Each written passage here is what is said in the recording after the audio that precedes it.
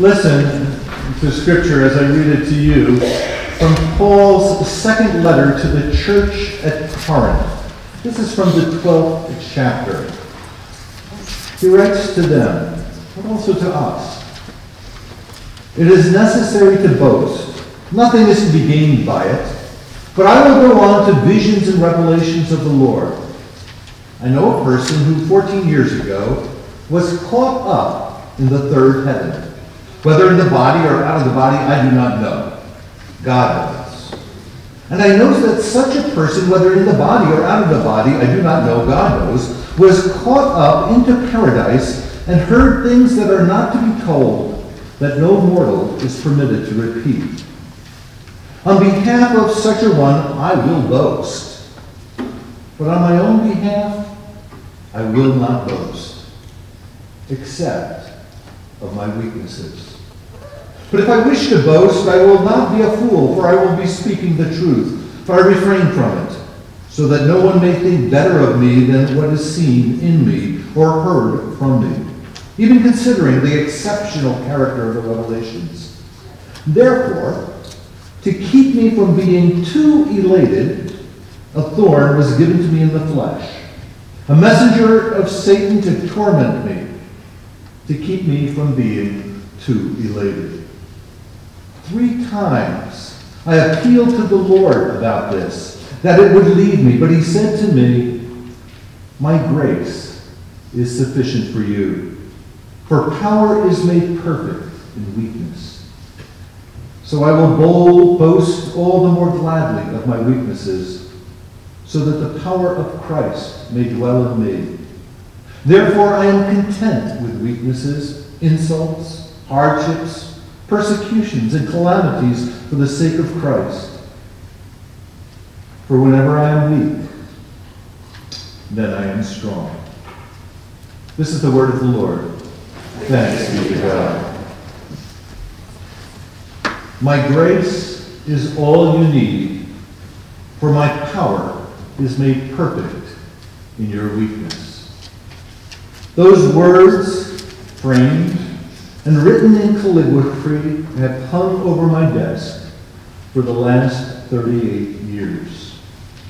They were written by the Apostle Paul to the church at Corinth. I just read to you the fuller chapter.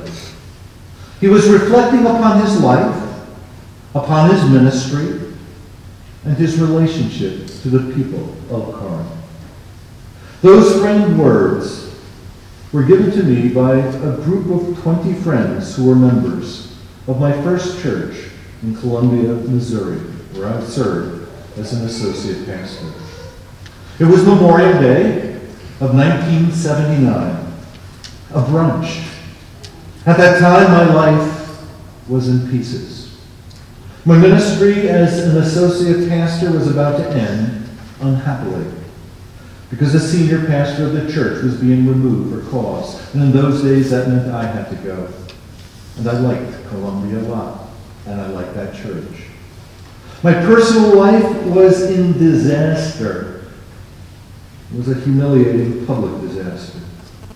I was also deeply in debt, and I doubted my own sense of calling and was about to leave the ministry.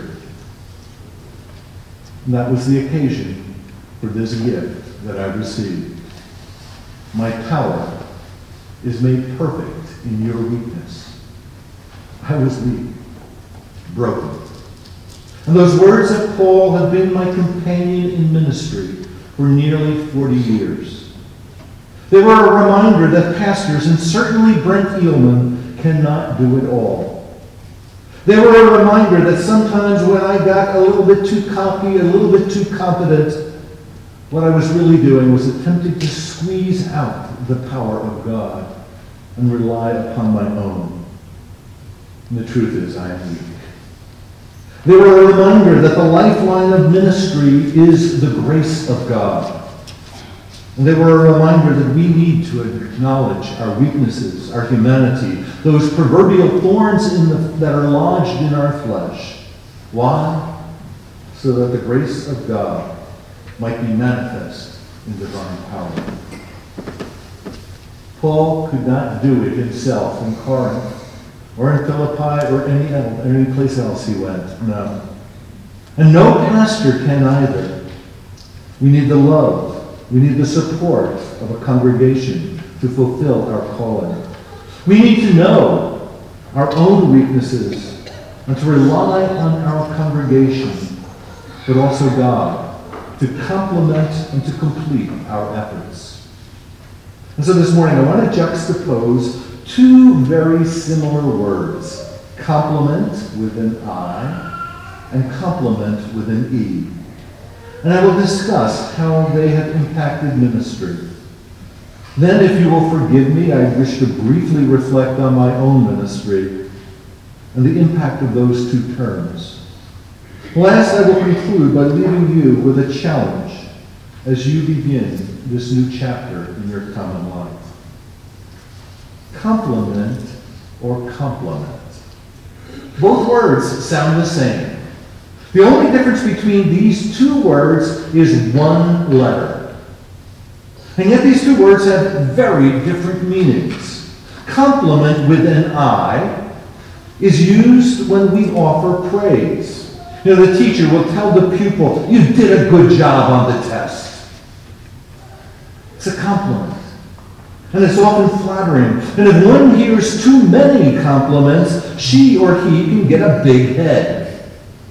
They might lose touch with a realistic assessment of who they are with their true self. I can remember when my father, more than 40 years ago, gave me the charge at my ordination. He warned me about the effect that flattery and compliments can have upon a pastor. You know, pastors, we do need to hear compliments with an I. You know, all of us have a need to know that what we do has made a difference in the lives of people. But pastors should always be careful when they're hearing too many compliments. Blind praise, adoration, adulation, and compliments soon become meaningless. And they have all this spiritual nutrition of sugar. It's sweet. We soon crave it. We can't get enough of it. It becomes addictive, but it doesn't do us any good. Compliments, though, are important. We all need to hear the occasional attaboy or attagirl, but they need to be genuine. The second word, complement with an E, I think is a more important word for ministry. We use complement with an E to convey that something is essentially made complete by something else. You know, in cooking, we use spices to complement the flavor of the meat or the vegetables we are preparing. Often we will use the term to describe a relationship. You know, the two of them perfectly complement each other. You know where I'm going, don't you? Congregations need to complement with an E their pastor in this same manner. No pastor can do it all. In the words of Paul, we each and every one of us have a thorn in the flesh.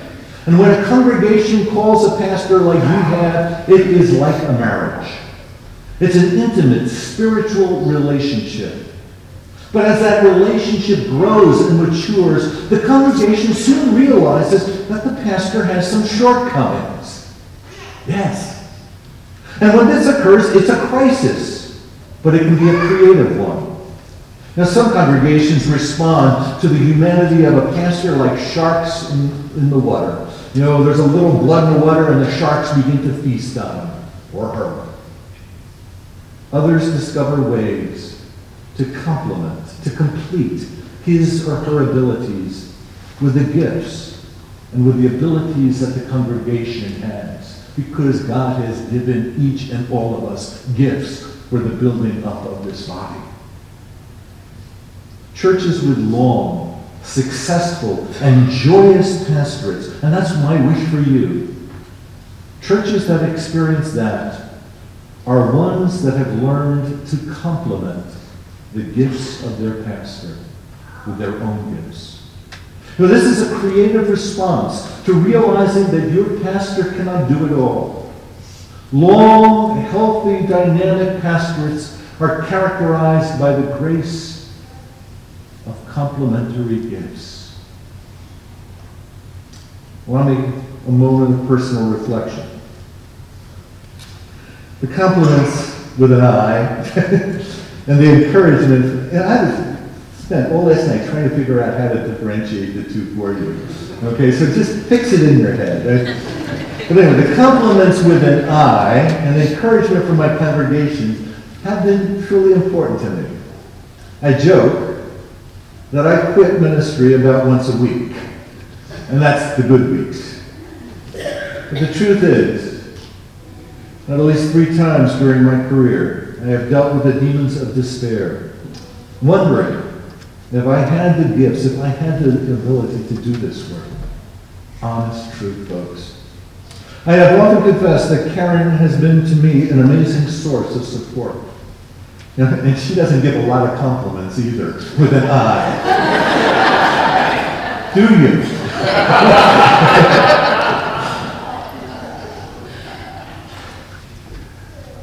She has integrity and honesty.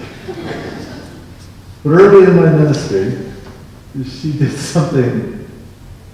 She saved a bunch of cards and letters that I received from church members and from others to whom I ministered.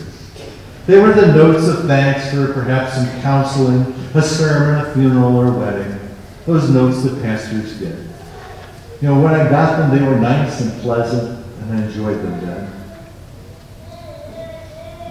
But when I was in doubt and wondering about continuing, those cards and notes which she saved in a box for me, and the compliments that they contained, were gifts of grace. They empowered me to continue, and they affirmed my call. And so I want to tell you, when Paul gets here, send him those little notes and then talk to his wife. Now, as important as those compliments were and are, the other compliment with an E has been much more important to my ministry. I can remember Jim, an extremely successful executive in my church in New York, probably the most successful person I knew. I was messing up appointments, I was forgetting commitments, and I was not meeting deadlines. He took me under his wing, and he bought me my first daytimer planning calendar. And he showed me how to bring organization in my life, and he worked with me. He offered me a compliment with an E. It was the staff of my last congregation that discovered that I often invert numbers. I've been doing this since I was 5 and could write them.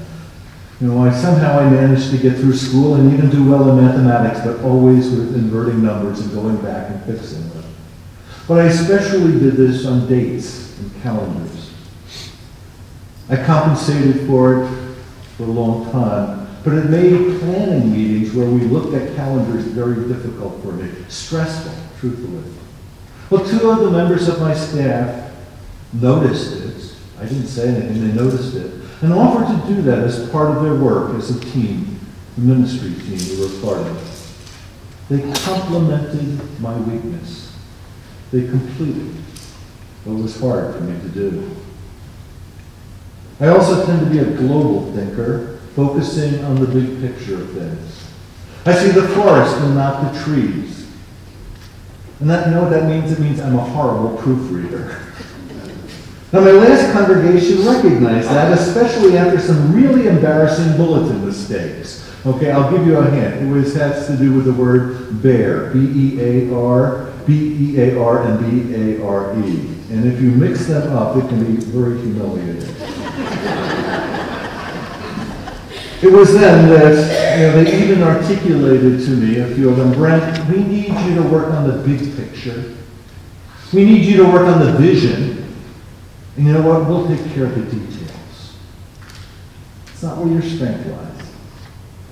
And I know whatever success I've enjoyed in ministry, much of it is due to the willingness of congregations to complement my weaknesses and shortcomings, those proverbial thorns in the flesh that I carry. Now, I've been working on job descriptions for the last 3 months, writing and rewriting descriptions for staff members here at Poland Presbyterian Church. And it dawns on me that there is also an important position description that I have neglected. Yours. Yours. The membership of Poland Presbyterian Church has a position description. It includes being a complement to your new pastor. Effective and faithful congregations are the ones that learn how to complement and complete the gifts and the skills of the pastor they call. In 2 weeks, Paul Anderson will stand where I am now. I've met Paul, and I've spent time with him on the phone, and we've also exchanged many emails. He is a gentle man. He has an engaging sense of humor, and perhaps most important of all, he possesses a pastor's heart. He's easy to like, and I am sure that you will offer him many compliments with an eye. It's important that you express your appreciation to him and also to his family. But it is vital that you discover how, as a congregation, you can complement with an E his gifts and skills to fulfill the mission and the ministry that God has called you to do together. And so let me suggest 3 ways that you can complement his ministry. First, show up. My favorite expression, show up. Second, get to know Paul.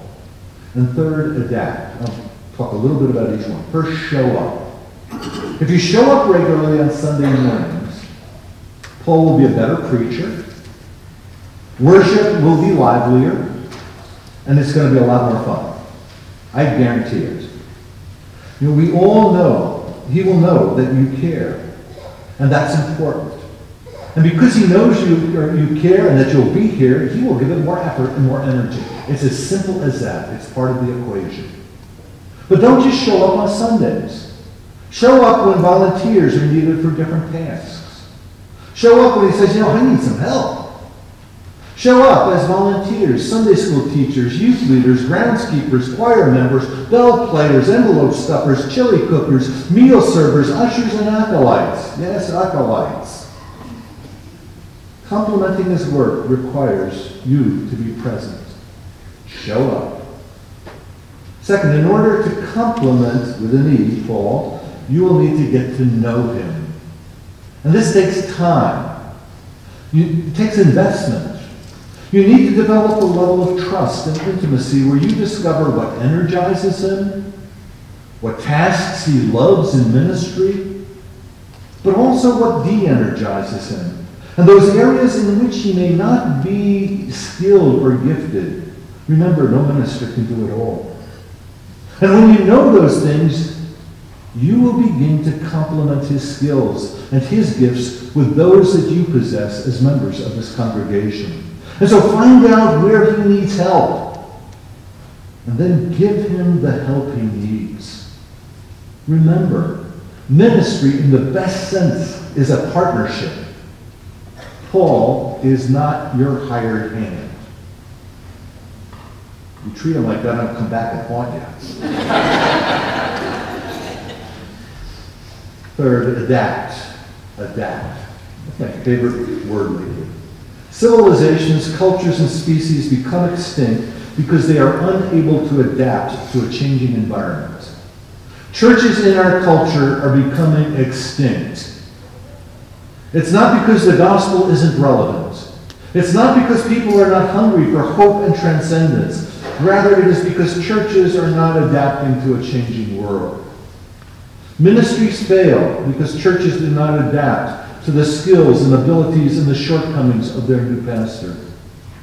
Paul will not be like any of your previous pastors. He will not be like me. He has a much more delightful accent. Scotland trumps New Jersey anytime.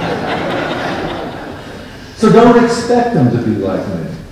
He brings gifts and talents I don't have, and ones that your previous pastors did not have. Likewise, he doesn't have all the gifts that our previous pastors had. And so adapt to the unique gifts that he brings, because God has brought him here in the midst of you. And God knows what he has, and God knows what you have. And together it will work. You will grow to love him.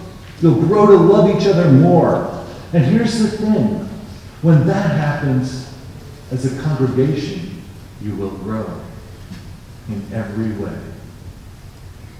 The session of this church during the last few months has been wrestling with how to configure and reconfigure the staff here to best support Paul and the gifts that he brings. And so I'm going to tell you as clearly as I can, you cannot go back. You cannot go back to the way things were, nor will things remain the same as you move toward the future. This world has changed. The church has changed. Poland as a village and community has changed. Poland Presbyterian Church needs to adapt its ministry, its facility, its structure and infrastructure, its staffing model to these new realities. And so be ready for change.